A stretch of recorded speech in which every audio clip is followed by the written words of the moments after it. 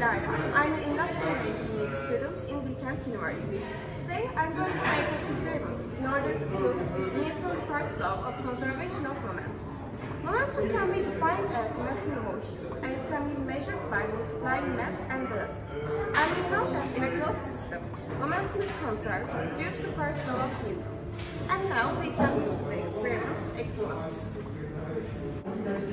Our equipments are air table, a ruler, 2 packs, and balance and a calculator.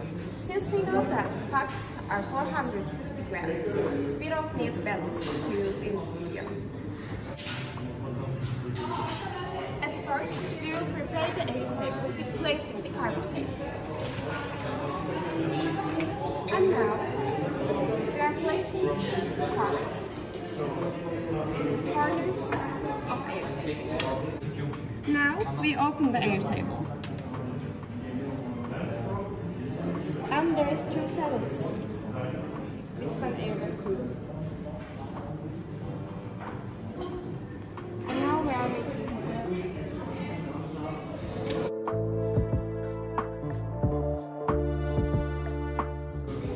when they collide, I'm turning the other side of the carbon paper.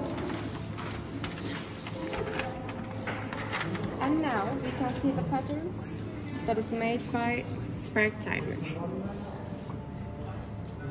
And this is the collision moments, the left pack's starting points, and this is finished.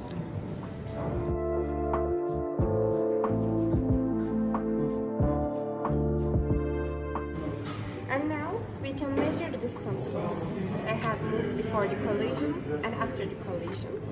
And with that, we can find the instantaneous velocities before the collision and after the collision. With the quantities that we have measured, we can draw the velocity time graphs and mass lines in order to find instantaneous velocities at the time before and after collision.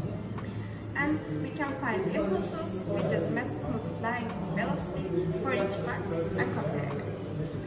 We can decide whether there is conservation of momentum or not. It's comparing the impulses of each box. And thanks for listening to me. That's my experiment of PHYS-101.